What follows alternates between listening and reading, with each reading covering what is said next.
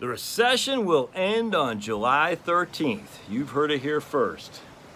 How do I know this? Is because history tells us that 107 days after the bottom of the market is when the recession is officially ended.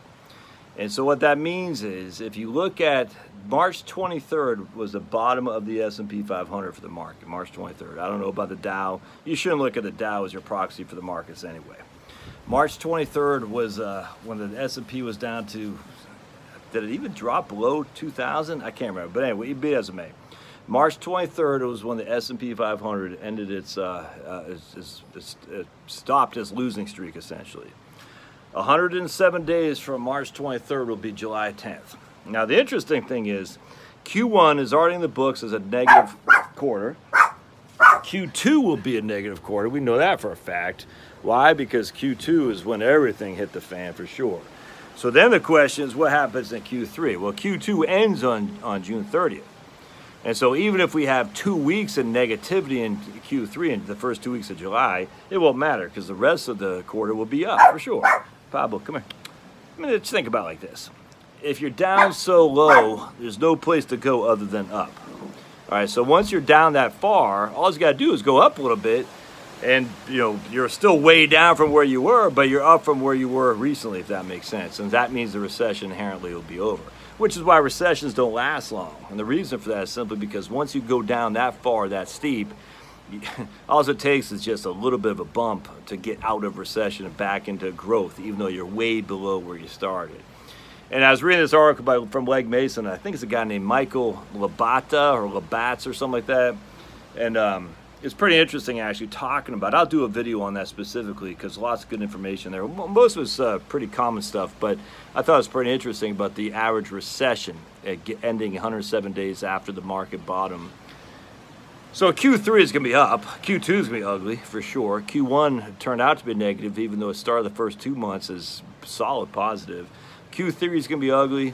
Q2 will be ugly. Then Q3 will be up, and thus will be end of recession. That doesn't mean it's good.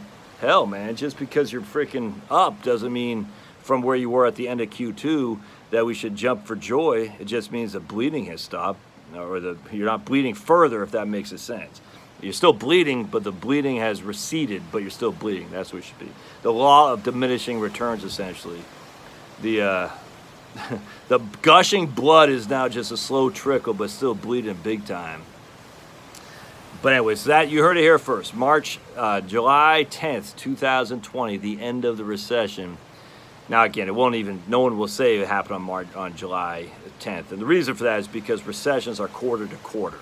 So, but we can simply say at the end of the day, we can mark our calendars July 10th. Recession's over and growth kicks in again. Let me just share with you real quick too. In my video on financial advisors, I talked about how people hear my webinar I did for financial advisors who are guys and gays and ladies who are thinking about going into the business. I spoke about how people hear what they want to hear, not what you are saying. And I just want to be clear. When I say be on the lookout for a stock market decline because of, I'm not saying it's a fake jobs report or a cook jobs report. I just don't trust it. I don't think you should trust any government numbers right out the gate. They always get rectified. That doesn't mean I'm thinking we're going into doldrums. I'm just saying be prepared. Doesn't mean I think you should sell your stocks. For heaven's sake, I said literally in that video, don't sell your stocks. I don't think it. Why would you sell your stocks now? Doesn't make sense. But deep stock market decline just simply means, and watching out for a Trump, or not Trump, well, Trump is advocating this huge jobs report numbers. I just think you're taking a bait that says that we're out of the woods, and I don't think quite so yet. And anyway, a lot of people took that like I'm being negative. I'm not at all. I mean, I'm not being negative. You just can't have this many people lose their job and just magically, a month later, we're all back to freaking even Steven. It doesn't make sense unless the number of people who lost their jobs was incorrect to begin with. That's what I was implying. Something is wrong here. Either the number of people who lost their jobs to begin with was incorrect, or the number of people who got their jobs back is incorrect, or like one of you all posted, a number of people are just done looking for work right now because there's nothing to be had, or there's social distancing. I don't know what it is. That might well be the case. Either way, What happens is negative, unforeseen information scares the markets, and thus a market decline is probably inevitable. Doesn't mean you sell, doesn't mean we're going to a Great Depression, doesn't mean any of this stuff. I don't know. But I wouldn't sell, heaven's sake. If you would have sold, why would you do it now? You've ridden out the negatives and the highs. Just keep riding it. Doesn't make sense. The 500 companies of America, all right, that dominate the world economically are not going kaput. Warren Buffett said, in a recession, there's still farmland, there's still factories, there's still the skills of the American worker. That doesn't stop. These things don't stop. People still produce stuff.